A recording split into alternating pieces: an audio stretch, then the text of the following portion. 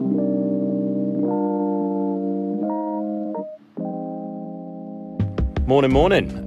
Welcome back to another video on Watercraft Fishing TV. Today, me and Sam are down in Cornwall. We've had a last minute opportunity to head out on the boat with John Locker and Chris to have a go at some sharks down here in Falmouth. The boat is somewhere over there.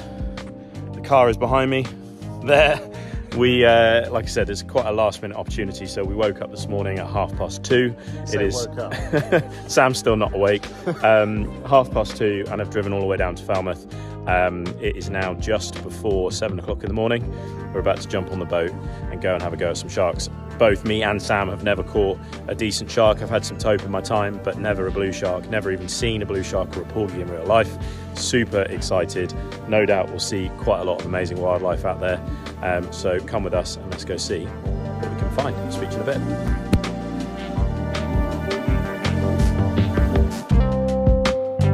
And just like that, we were out on Anglo Dawn for our first ever day shark fishing, and to say that we were pumped would be an understatement.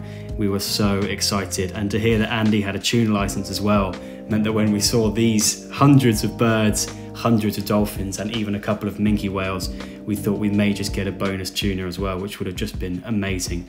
Unfortunately, as much as John and Chris tried to catch them on the top, there were no tuna underneath those bait fish.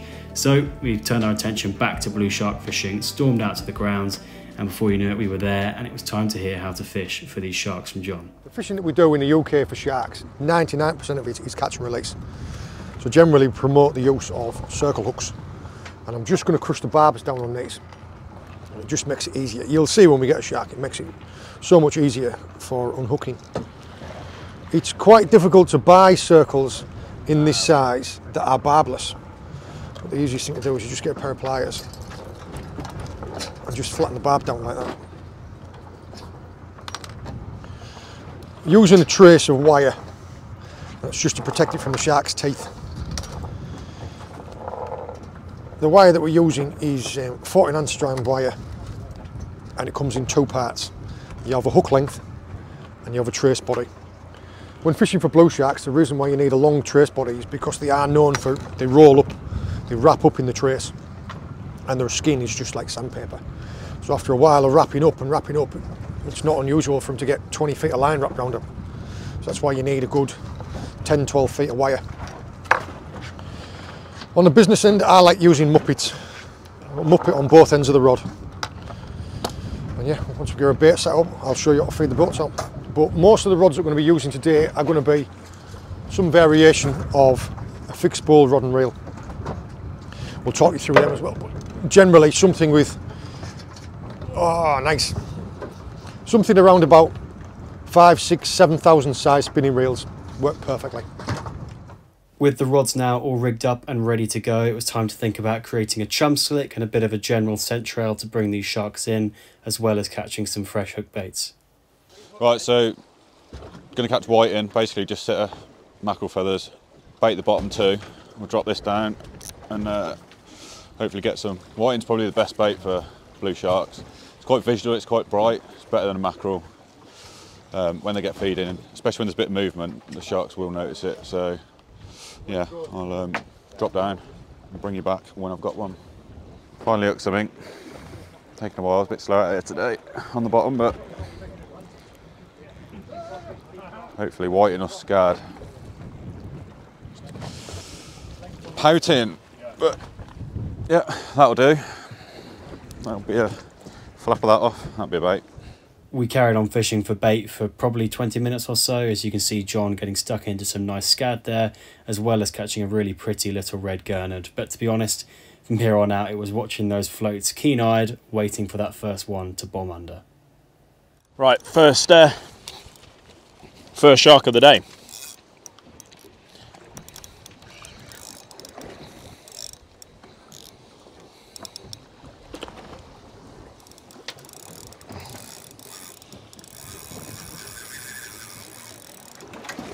That's pretty cool.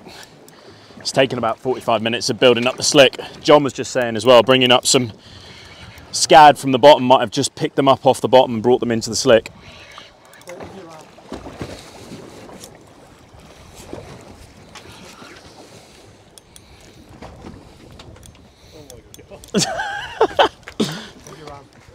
Yeah. One thing that's really important about this blue shark fishing is the importance of the shark's welfare when coming up to the side of the boat.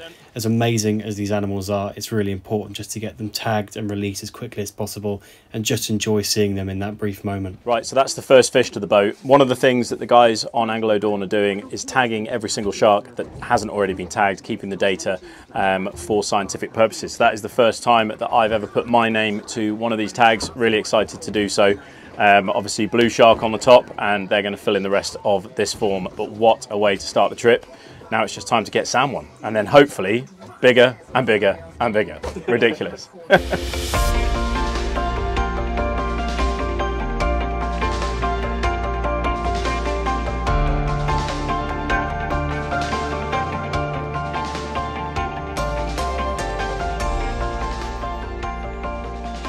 Adam's just had a 45-pound-ish blue shark, and now it's my turn, and the anticipation is definitely building. We're just sat watching the floats, eagerly-eyed, and yeah, I'm feeling it in my heart, to be honest. We're watching the floats at the moment, just bobbing around. There's one that's clear and kind of half filled with water that keeps kind of sinking down in between the swell, and every time it goes down, my heart starts pounding.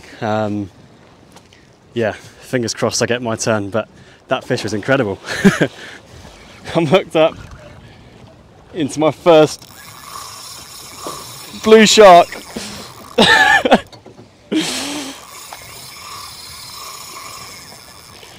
Oh my god.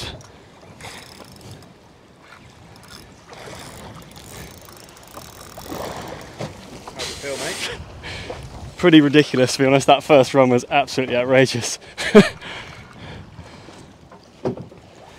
It's just like nothing I've ever felt before.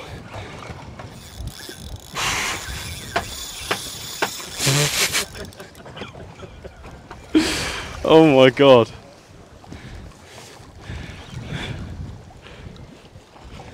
I should not have been wasting my energy winding up little pout, I'll tell you that.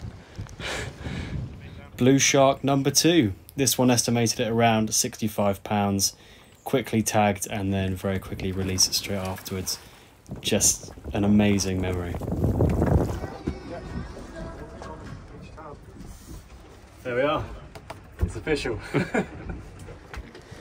Felt a little bit better. It went very deep to start off with. A couple of amazing runs. And now she's slowly starting to come towards the boat. I think that's the float.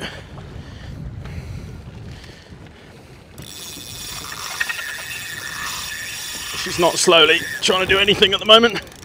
Whew. They are powerful, powerful animals. Not sure how big this one is, but like I said, it's a couple of fantastic runs. This is just unbelievable. Don't think she's that big, she's just spirited.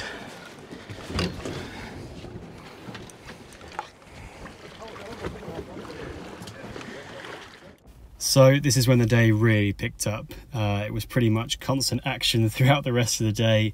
As you can see here, Adam getting stuck into one shark and then stuck into another one straight after that.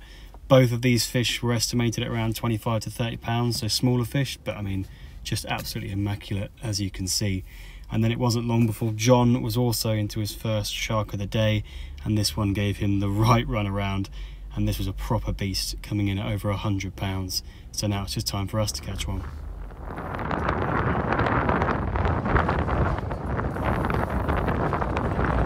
Be a big one now, watch. Make sure you got that drag not too locked down.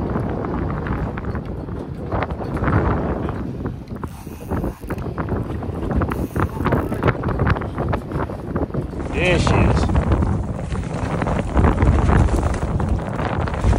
That is blue. Oh. Good one.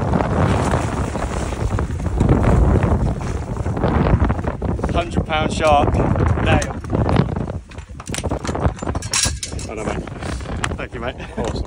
The next couple of hours were just awesome fun, with everybody getting involved in the action, everybody catching some sharks, and just generally having an awesome rest of the afternoon on the water.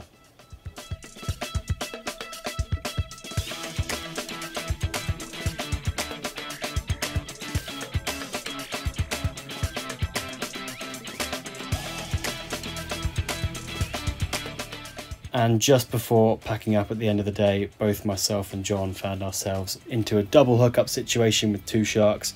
And John was saying that often when one blue shark sees another blue shark take a bait, it can actually induce a strike, and that's exactly what happened.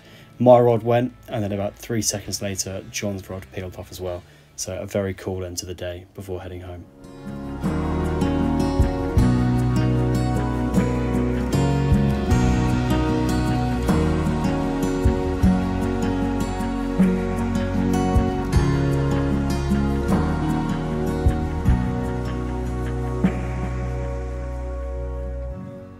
Right, that's it. We are back in. You can see we are in the marina, sat by the car, about to move on to our next destination. We're off to Salcombe for a few days of filming. We might be able to grab some fishing in there, but there certainly won't be any shark fishing like today. That was great fun, wasn't it? That was an amazing experience. So good. Ridiculous compared to what we normally do. Well, we went from having not caught a shark to now between us we've caught 15. So that's good. Sam's had the biggest one today, which was £100 there or thereabouts. Obviously we didn't weigh anything, but it was a big old fish. We've had a few 50s, 60, and then a few kind of below 40. It was a really fun day. Thanks so much to Andy from Anglo Dawn, also John and Chris obviously from coming out and talking us through exactly how to land these fish. It really was a very good day. Probably a bit of a downer that we didn't get to go and chase some tuna. It was a bit of a downer, but I think, you know, we now know Andy, Anglo Dawn, and we'll have to come back. We'll have to come back. It's just the way it is. There was, I mean, wildlife wise, it was just unbelievable out there. We saw minke whales, dolphins. We didn't actually see any tuna, but obviously we saw sharks. It was a crazy day. Just a wonderful day out in Cornwall, having an amazing time and seeing some amazing fish. And like I said, now we need to jump in the car, head towards our hotel in Devon and pass out instantly when we get there. I think maybe 1 or 2 beers and then straight to bed. But what an amazing session. Like I said, thanks to the guys. It was a really brilliant day. We can't wait to come back. I hope you've enjoyed that video, and we will speak to you guys very soon. Speak to you soon.